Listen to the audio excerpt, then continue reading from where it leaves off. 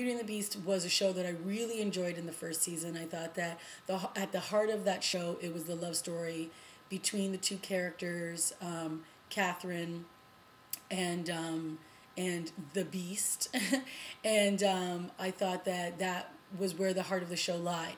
And at the end, they showed that he was being captured and he was being taken away, and so we weren't sure what was going to happen. And then this other character, Gabe, he was also a beast, and then they shot him, and it was all so dramatic. And Catherine's raising her arm up to the ceiling, and she's like, don't leave me, as he's being whisked away. And so it was all really like, oh my goodness, what's going to happen? So we find out now that they've come back, and it's 3 months later, and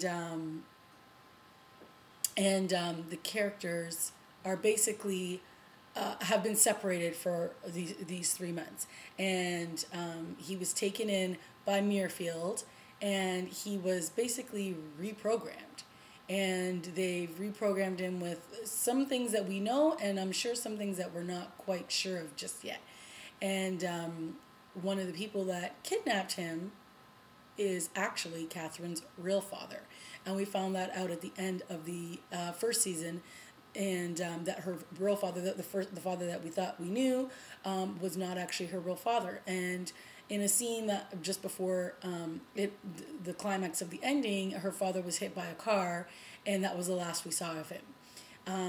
And then at the start of season 2, we find out that her father's died. Her sister knows that he's not her real father, because when they went to give blood, the doctor basically told her that she wasn't a match. And so her sister's been sitting with this secret now for 3 months, and she's hasn't told her sister yet.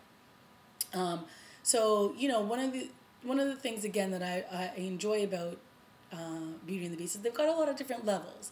They've got some really good friendships at the core of the series. We've got some powerful women as the police officers in the series, and they can fight. They can they're not just like these yes women. They don't just do what the boss tells them to do and scurry away. They're actually leading the charge, and so I really enjoyed that I enjoy that about this series. So right now we're at the point where we're trying to still figure out what exactly they've done to the Beast, and we don't know. Like, we know that he's working for this.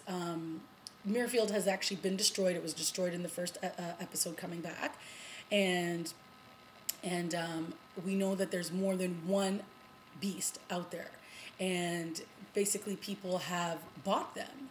And so that's very interesting to know that people are actually purchasing these beasts, and they're using them for their own good, or should I say evil. And Catherine's father, her real father, has Vincent. And at this point, Vincent has no memory. So he's come back after 3 months, and he has no recollection of who Catherine is, who his best friend was, who they've been living together for 10 years. He's been trying to help him, save him from himself, and trying to cure him from being this beast that he was created through Muirfield. And so now Catherine and Vincent have started off season 2 in a position where she's so in love with him, and he doesn't even remember her.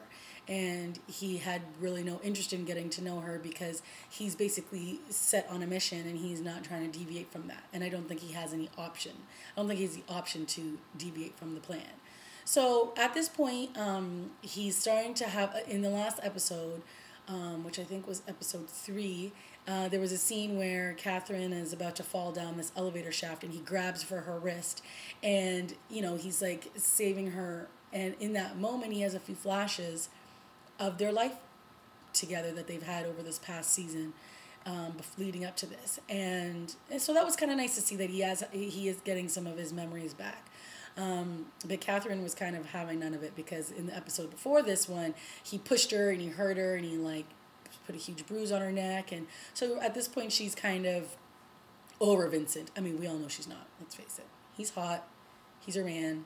She's been like obsessed with him since like the beginning of season 1. So he is never far from her mind, so let's not get it twisted.